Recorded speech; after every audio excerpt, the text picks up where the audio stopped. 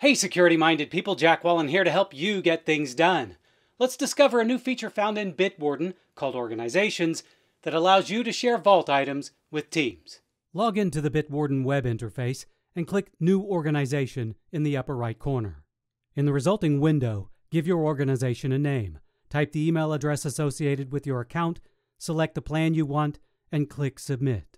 Once your organization has been created, click the Manage tab, where you can start adding users.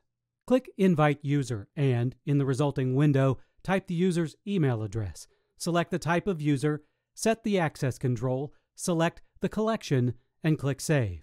If you want to create a new collection, go back to the Manage tab, click Collections, click New Collection, give the collection a name and external ID, and click Save.